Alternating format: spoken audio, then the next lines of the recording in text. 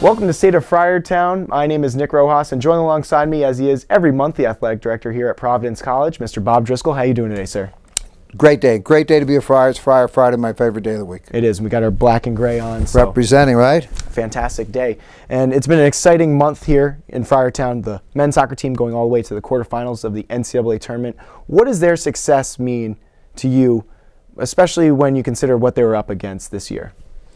Well, it shows you what's possible. I think a lot of people were making excuses after they lost their 4 or 5 best players. Certainly not the men on the team and not the coaches. So it just shows you what belief and hard work and mental toughness does. And it was one of the greatest runs I've seen in college athletics. That come from behind win against Maryland arguably was the greatest come from behind win I've ever seen, certainly in soccer and probably in sport. To score 4 goals at that period of time down is just pretty phenomenal. So tribute to the men, tribute to the coaches, and just really put Friartown on the map.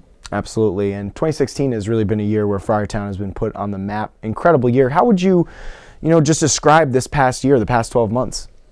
Well, I think it's a culmination of a lot of hard work on a lot of people's part, and it started, 3 years ago with the Big East Championship in men's basketball and a national championship and a national championship in cross country, and now you've got soccer making it to the Elite Eight. It really sends a message, I think, to everybody in our organization that it's possible, and now we need to get some of our other programs up to that level. You saw women's basketball get off to a 7-0 start. Men's basketball had a great win over URI and over Brown, and they have a big game coming up. So I think everybody's believing that we can be the model program we all set out to be. Absolutely, and we're hoping for an even better 2017. Thank you so much for doing this show so far in 2016, and looking forward to great things.